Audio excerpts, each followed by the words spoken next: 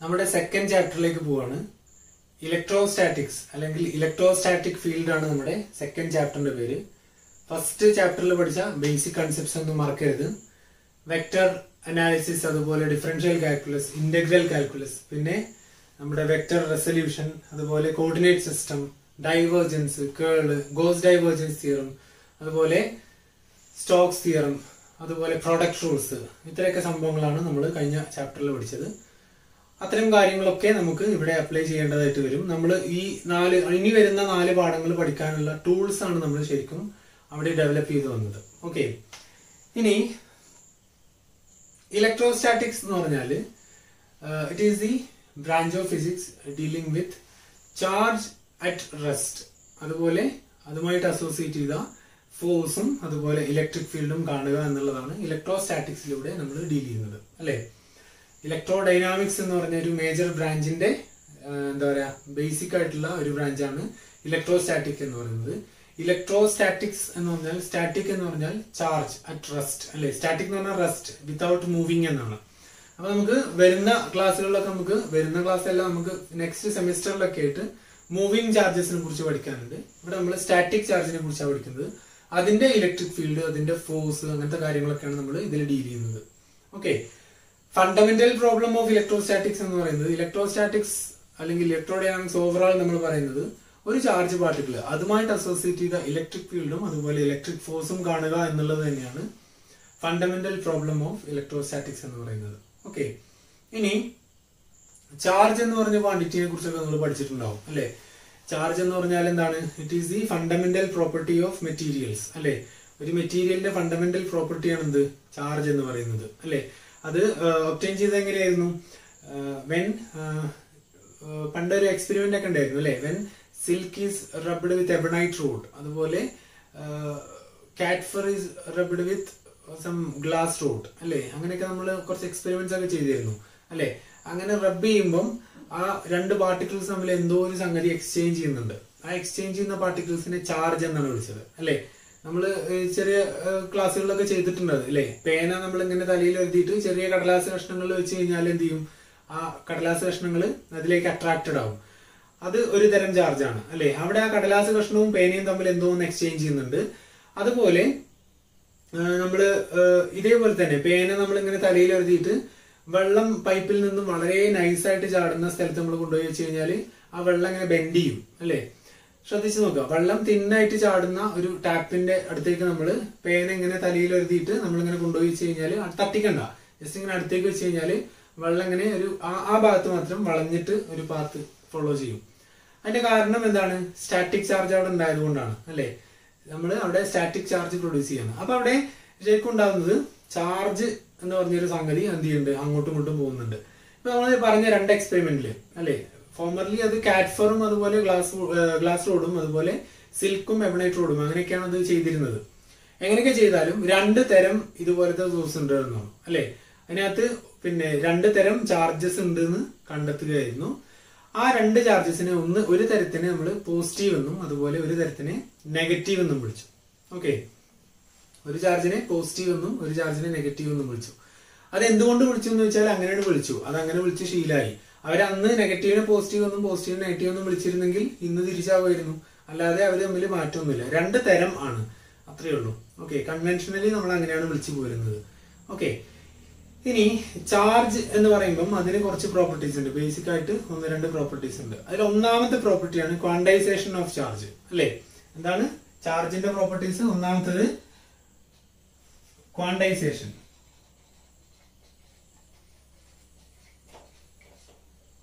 Quantisation of charge particle എന്ന് പറഞ്ഞാൽ any charge in universe can be expressed as the integral multiple of the charge of electron, അല്ലെ? That is Q equal to plus or minus NE, where N equal to plus or minus 0, plus or minus 1, plus or minus 2, etc. Okay. എന്താ പറഞ്ഞേ? Any charge in the universe can be expressed as the integral multiple of charge of electron. അത് ഒരു കണ്ടീഷനാണ്, നിർബന്ധമാണത്. Okay, നമുക്ക് എവിടെന്നെങ്കിലും ഒരു charge particle കിട്ടിയെന്ന് കരുതാം, ഓക്കെ, ഒരു ചാർജുള്ള ഒരു പാർട്ടിക്കിളിനെ കിട്ടി തരിക. ഓക്കെ, ആ ചാർജ് പാർട്ടിക്കിളിന്റെ ചാർജിനെ നമ്മൾ ഇലക്ട്രോണിന്റെ ചാർജ് കൊണ്ട് ഡിവൈഡ് ചെയ്ത് കഴിഞ്ഞാൽ നമുക്കൊരു ഇന്റഗ്രൽ നമ്പർ കിട്ടണം. നിർബന്ധമാണ്, ഒരു ഇന്റിജർ കിട്ടണം. 0 അല്ലെങ്കിൽ ഇതുപോലുള്ള 1 2 3 കിട്ടണം. അത് നിർബന്ധമാണ്. ഓക്കെ, അതൊരു കണ്ടീഷനാണ്. അതിനാണ് നമ്മൾ ക്വാണ്ടൈസേഷൻ എന്ന് പറയാം. ഓക്കെ, അപ്പൊ ലോകത്തിലെ ഏതൊരു ചാർജ് പാർട്ടിക്കിളും ഇലക്ട്രോണിന്റെ ചാർജിന്റെ ഇന്റഗ്രൽ മൾട്ടിപ്പിൾ ആണ്. ഓക്കെ, ഇലക്ട്രോണിന്റെ ചാർജിന്റെ ഇന്റഗ്രൽ മൾട്ടിപ്പിൾ ആണ്. നിങ്ങൾക്ക് ഒരിക്കലും ഫ്രാക്ഷണൽ ചാർജ് കിട്ടൂല എന്നാണ് അതിന്റെ അർത്ഥം. അല്ലെ, നിങ്ങൾക്ക് ഒരു ചാർജ് പാർട്ടിക്കിൾ കിട്ടി, എന്തോ ഒരു ചാർജുള്ള സാധനം കിട്ടി, അതിന്റെ ചാർജ് നമുക്ക് E/2 കിട്ടൂല, ഒരിക്കലും കിട്ടൂല. 0.5 E കിട്ടൂല. അതുപോലെ 3/2 E കിട്ടൂല. അല്ലെങ്കിൽ 1.5 ഇലക്ട്രോണിന്റെ ചാർജ് അത് കിട്ടൂല, ഒരിക്കലും കിട്ടൂല. എപ്പോഴും E, 2E, 3E അല്ലെങ്കിൽ -2E, -3E അല്ലെങ്കിൽ 0 ചാർജ്ലെസ്, ന്യൂട്രൽ, അങ്ങനെ കിട്ടുള്ളൂ. ഒരിക്കലും നമുക്ക് എന്ത് ചെയ്യൂല, ഒരു ഫ്രാക്ഷണൽ ചാർജ് ഒരിക്കലും കിട്ടില്ല. ഇനി ഉണ്ട്, ഫ്രാക്ഷണൽ ചാർജ് ഉണ്ട്. എവിടെ മാത്രം? ക്വാർക്സ് എന്ന് പറഞ്ഞൊരു മെറ്റീരിയൽ ഉണ്ട്. അല്ലെ, എന്താണ് ക്വാർക്സ്? ക്വാർക്സ് നിങ്ങൾ വരും ക്ലാസ്സുകളിൽ പഠിക്കും. ക്വാർക്സ് എന്ന് പറഞ്ഞാൽ എന്താണ്? എലിമെന്ററി പാർട്ടിക്കിൾസിനകത്തുള്ള നമ്മുടെ പ്രോട്ടോൺ, ന്യൂട്രോൺ ഒക്കെ ഉണ്ടല്ലോ, അതിനകത്തുള്ള ഫർദർ സ്മാളർ ആയിട്ടുള്ള പാർട്ടിക്കിൾസ് ആണ്. അതിന് ചാർജ് 1/2E അതുപോലെ 1/3E ഒക്കെ കിട്ടും. അപ്പൊ നിങ്ങൾ ചോദിച്ചും എന്താണ് ഫ്രാക്ഷണൽ ചാർജ് ഇല്ല എന്ന് പറഞ്ഞു, പിന്നെ എങ്ങനെ അവർക്ക് ഉണ്ടാവണേന്ന്? അവർക്ക് ഉണ്ട്, പക്ഷെ അവരെ നമുക്ക് സെപ്പറേറ്റ് ചെയ്യാൻ പറ്റില്ല. അതുകൊണ്ടാണ് നമ്മൾ അത് പരിഗണിക്കാത്തത്. ഓക്കെ, അപ്പൊ ഞാൻ പറഞ്ഞുതരാം. പ്രോട്ടോൺ എന്ന് പറഞ്ഞാൽ ശരിക്ക് 3 ക്വാർക്ക് കൂടിയതാണ്. UUD എന്ന് പറഞ്ഞ് 2 U ക്വാർക്കും 1 D ക്വാർക്കും കൂടിയതാണ് ശരിക്കും പ്രോട്ടോൺ. ഓക്കെ, ആ കൺസെപ്റ്റ് നിങ്ങൾ പഠിക്കും, പാർട്ടിക്കിൾ ഫിസിക്സിൽ പഠിക്കും. ഈ 3 ക്വാർക്ക് കൂടിയതാണ് പ്രോട്ടോൺ. പ്രോട്ടോണിന്റെ ചാർജ് എന്താണ്? +E. ഇവരുടെ 3ആളുടെയും കൂടെ ചാർജ് കൂട്ടിയാലാണ് നമുക്ക് +E ചാർജ് കിട്ടുക. പക്ഷെ ഇവരെ 3ആളെ നമുക്ക് ഒരിക്കലും പ്രോട്ടോണിന്റെ ഉള്ളിൽ നിന്ന് നമുക്ക് വേർതിരിച്ചെടുക്കാൻ പറ്റില്ല. നമുക്ക് ഇങ്ങനെ പിടിച്ചു മാറ്റിയിട്ട് ഇതാണ് ഒരു ക്വാർക്ക് എന്ന് ഒരിക്കലും പറയാൻ പറ്റില്ല. ഒരു ക്വാർക്കിനെയും സെപ്പറേറ്റ് ചെയ്യാൻ പറ്റില്ല. അതിന് ക്വാർക്ക് കൺഫൈൻമെന്റ് എന്ന് പറയും. അതുകൊണ്ടാണ് നമ്മൾ അത് കൂട്ടാത്തത്. അപ്പം ക്വാണ്ടൈസേഷൻ എന്ന് പറഞ്ഞാൽ ലോകത്തിലെ ഏതൊരു ചാർജ് പാർട്ടിക്കിളിനെയും നമുക്ക് ഇലക്ട്രോണിന്റെ ചാർജിൽ എക്സ്പ്രസ് ചെയ്യാം. ഇനി എത്രയാണ് ഇലക്ട്രോണിന്റെ charge? Charge of electron equal to 1.6 × 10⁻⁻19 coulomb. ഇതാണ് ഇലക്ട്രോണിന്റെ ചാർജ്. 1.6 × 10⁻⁻19 കൂളം. അതിനകത്ത് ഒരു കാര്യം കൂടെ പഠിക്കാണ്ട്, എന്താണ് ചാർജിന്റെ യൂണിറ്റ്? എന്താണ്? കൂളം ആണ്. അല്ലെ, കൂളംസ് ലോ നിങ്ങൾ പഠിച്ചിട്ടുണ്ട്.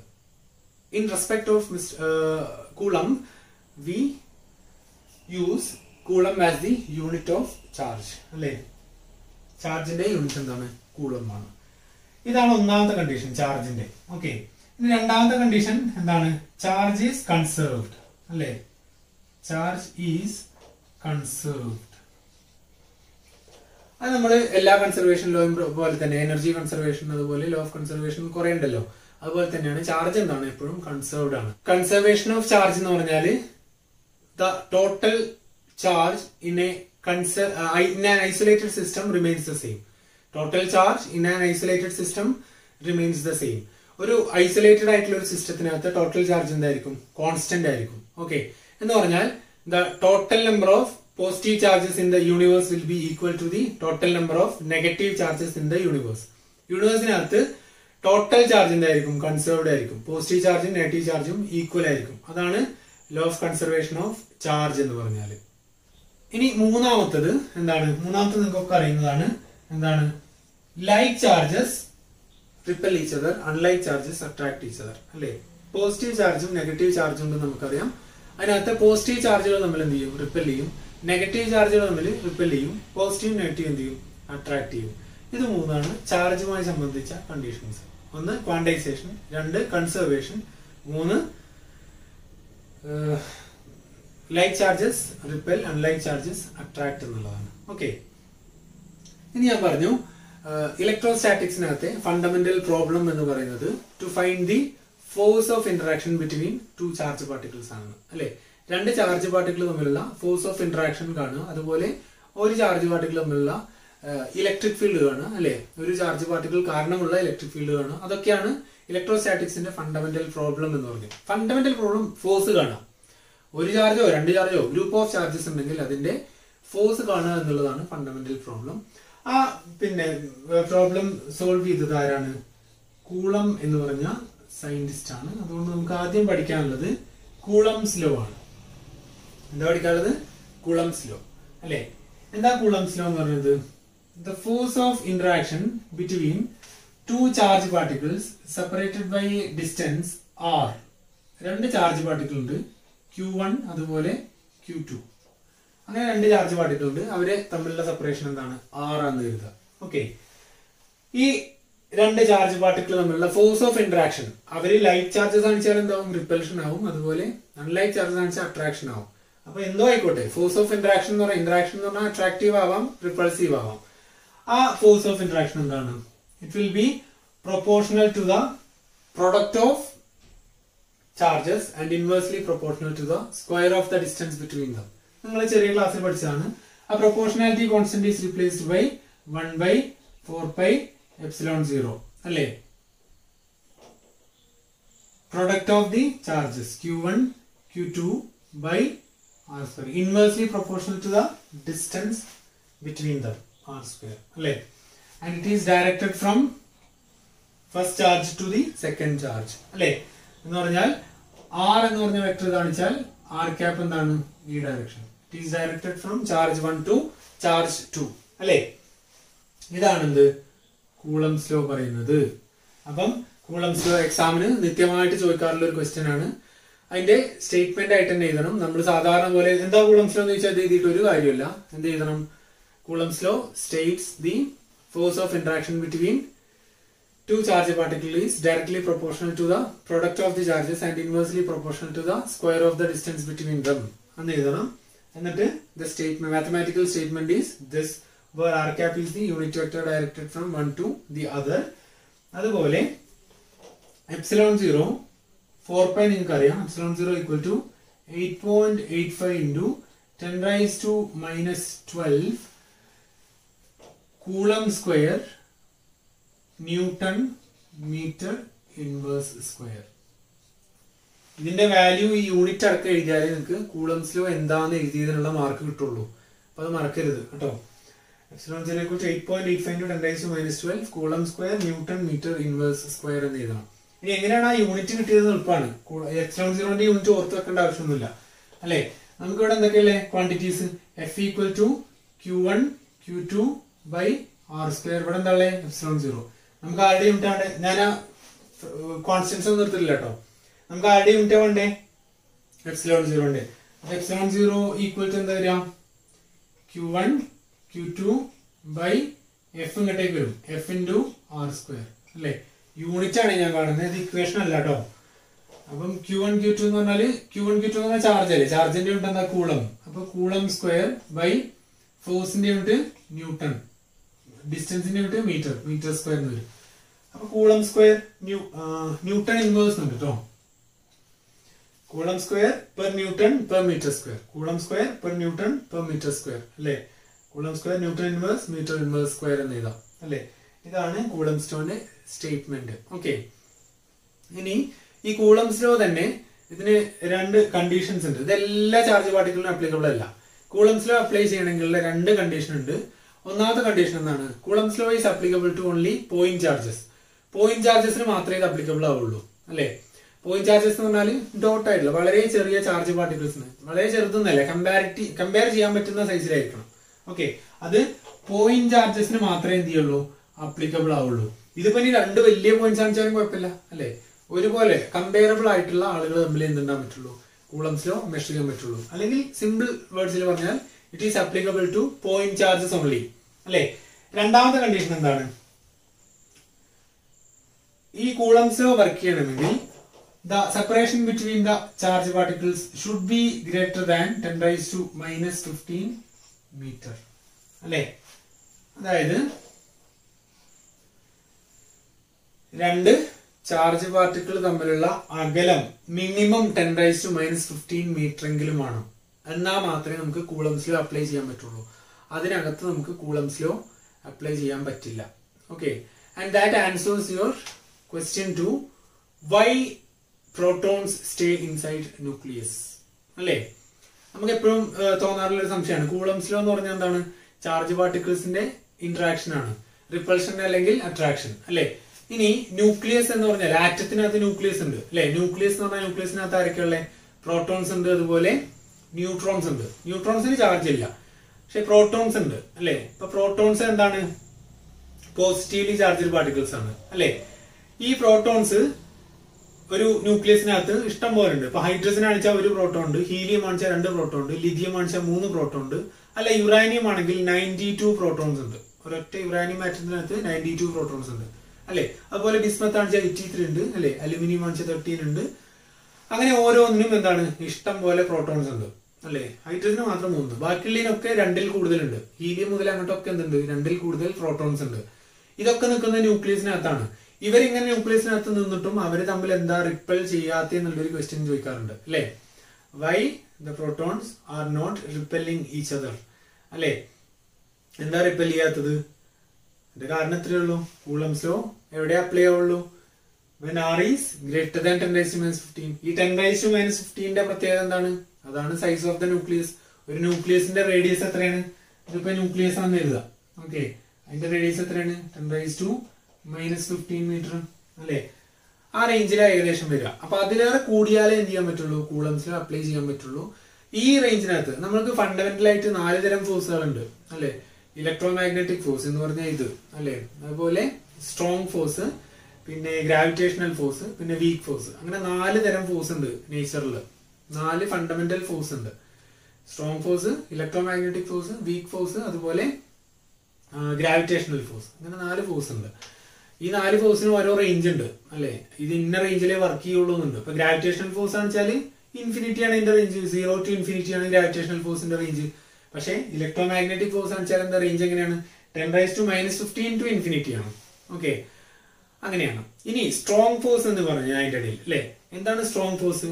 അതാണ് ന്യൂക്ലിയസിന്റെ ഉള്ളിൽ 0 to 10⁻⁻15 മീറ്ററിൽ ന്യൂക്ലിയസിന്റെ അകത്ത് ആപ്ലിക്കബിൾ ആവുന്ന ഫോഴ്സ്. അതിന്റെ റേഞ്ച് എന്താണ്? ന്യൂക്ലിയസിന്റെ അകത്താണ്. അപ്പം ന്യൂക്ലിയസിന്റെ അകത്ത് ആപ്ലിക്കബിൾ ആവുന്ന ഫോഴ്സ് ആണ് എന്ത്? സ്ട്രോങ് ഫോഴ്സ് എന്ന് പറയുന്നത്. ഓക്കെ, അപ്പൊ അതുകൊണ്ടാണ് ന്യൂക്ലിയസ് ബേസ്റ്റ് ചെയ്യാത്തത് അല്ലെ. അപ്പം ന്യൂക്ലിയസിന്റെ അകത്ത് ഉള്ള ഫോഴ്സ് ഏതാണ്? സ്ട്രോങ് ഫോഴ്സ് ആണ്. അതുകൊണ്ട് അവര് തമ്മിൽ എന്ത് ചെയ്യും? സ്ട്രോങ് ബോണ്ടിൽ നിൽക്കും. അവിടെ കൂളംസിലുള്ള റിപ്പൾഷൻ ഇല്ല. പുറത്തേ ഉള്ളൂ എന്ത്? റിപ്പൾഷൻ. ഓക്കെ, ഇനി റിപ്പൾഷൻ ഉണ്ടോ എന്ന് ചോദിച്ചാൽ ഉണ്ട് അല്ലെ. അതെങ്ങനെയാണെന്ന് പറഞ്ഞുതരാം. ഇതൊന്നും നിങ്ങൾ നോട്ടിൽ ചെയ്തണ്ട, അതൊക്കെ നിങ്ങൾക്ക് ഇൻഫർമേഷൻ ആയിട്ട് തരികയാണ്. നിങ്ങൾ അൺസ്റ്റേബിൾ ആയിട്ടുള്ള ന്യൂക്ലിയസിനെ കുറിച്ച് കേട്ടിട്ടുണ്ടാവും അല്ലെ. ന്യൂക്ലിയർ ഡീകേ അല്ലെങ്കിൽ ന്യൂക്ലിയർ റേഡിയേഷൻ കേട്ടിട്ടുണ്ടാവും അല്ലെ. ഇപ്പം യുറാനിയം അല്ലെ, ഫിഷനബിൾ മെറ്റീരിയൽ ആണ് അല്ലെ.